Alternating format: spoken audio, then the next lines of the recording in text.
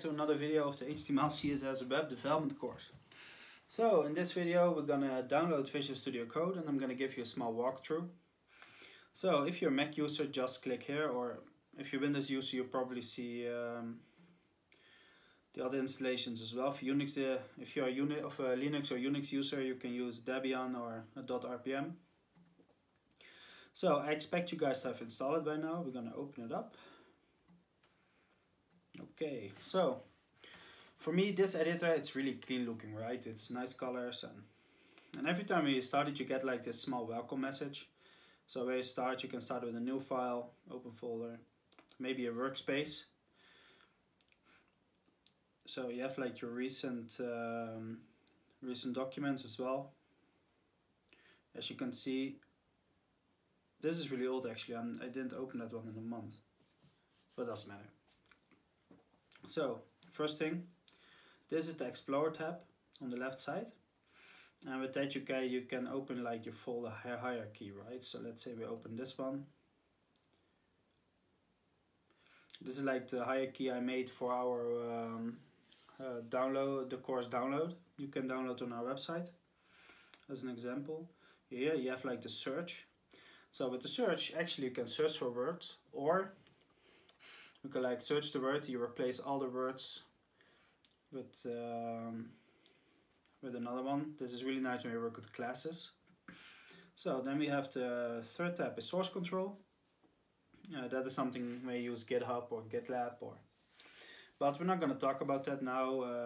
I'm planning a GitHub course in the future, so it's going to be okay. Third one is a run or start. It's like run and debugger. When you work with, for example, JavaScript, you want to test your code, you just have to click run, and then the built-in compiler is going to check out if everything is okay. And the last one we're going to talk about is the extensions. So when we talk about extensions, in this case, let's say we're going to look what is to find for HTML. So I installed the HTML snippets and the HTML CSS support. And the reason for that is now it finishes the brackets itself. So when you open, let's say, header 2, it finishes it automatically. And this code editor, it doesn't always do that on its own. So sometimes a nice snippet or a nice extension, it's really nice. So for example, let's say we click CSS. Let's see what happens. So HTML CSS support. And as you can see, I have like a lot of packages here. So if we click one, for example, custom CSS and GS loader. So let's see what this does, shall we?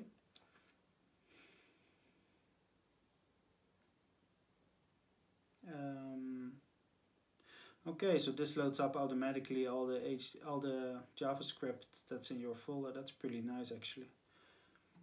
And another one, CSS formatter, for example. This extension adds formatting to CSS. So formatting, that is something like how your page looks, right? Sometimes when you work, for example, when I work on this, everything is like on this side. And when I work with formatting, it automatically formats your whole file. It's pretty nice and pretty neat actually. So when we want to start a new file, you can go on the left side on file and you tap new file, or you just do a command N, and when you want to save it, command S, and then you can save it anywhere you want. I'm not going to need this one, so we're going to delete it again. And on this side we have the split editor, and this is really nice where you work with HTML and CSS at that same moment, so you can play around between two or multiple files. You can also make 3, 4. Totally depends on what you are into. I don't really like that. I always like to use with just with 2 files, because I can't think far enough for that. I think maybe, I don't know. And here we have different actions, and down here I will show you this as well. With this you can check which language you're writing. So let's say you work with Rust or Ruby. that doesn't work in an HTML file. So you have to change the file language itself. So what we have here is lines and how many columns, spaces, UTF-8. UTF-8 is the encoding we are using. It's not really interesting to know, but just in case. So this was a small walkthrough of Visual Studio Code. In the next video we're going to talk about HTML, and we're going to write our first actual lines of HTML code. So I hope you learned something, I hope you enjoyed this video, and let's get going.